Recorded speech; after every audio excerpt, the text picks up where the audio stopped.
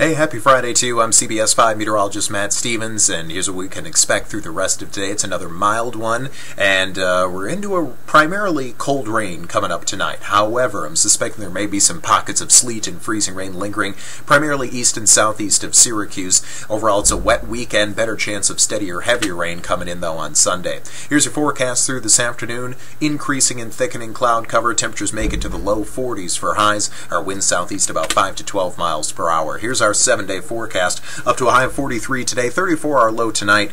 Overcast, some light scattered rain showers may mix with some sleet and freezing rain pockets, primarily east and southeast of Syracuse. On our Saturday, breezy at 45 degrees, generally cloudy with a couple hit-or-miss rain showers around.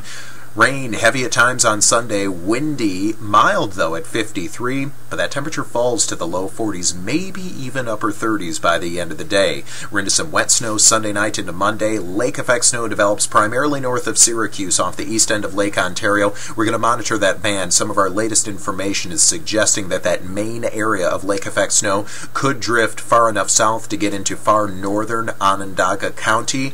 We'll see how that plays out. On Tuesday, a little clipper type system comes in with some area-wide snow, blustery at 35 degrees. Colder and blustery behind that for Wednesday and Thursday with areas of lake effect snow likely.